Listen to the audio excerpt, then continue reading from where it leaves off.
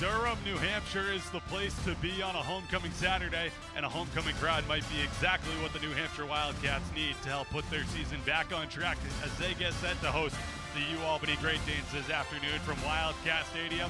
And as we get set for this one, we'll welcome you upstairs inside the broadcast booth, where I'm happy to be joined by former UNH captain Brian Espinette. I'm Cameron Beall. Back to the same play. Tomlinson comes up with this time, reaches across, touchdown Wildcats! Low to Caleb Burke, couldn't quite catch it and go. They load up the left side here, 4th and 2. Brosmer keeps it as a seam up the middle, tumbles down for a first down.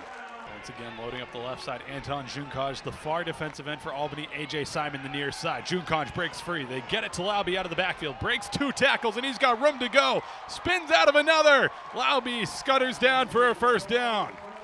With a guy that's going to cover and bat the ball away, but you just need that consistent pass rush to help these guys out back there. Brosmer, plenty of time, a man wide open. DJ Linkins nearly stumbles out and pushed out inside the 10-yard line to set Wildcats up with a 1st and goal. Big 3rd down here.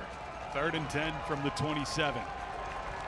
Twins on either side of the formation. Woodell in the backfield. One hands the snap is Boffenbarger. Here comes Zidane Williams to the party. 1st and 10 from the 15. 7:43 and counting. Give to Lauby. Bounces left. Outrunning Larry Walker Jr. has the edge down to the 5 thanks to a block from who other than Joey Corcoran. Tomlinson, the only receiver, split out to the left. Lauby deep in the backfield. Tomlinson in the backfield in motion. They were looking for him.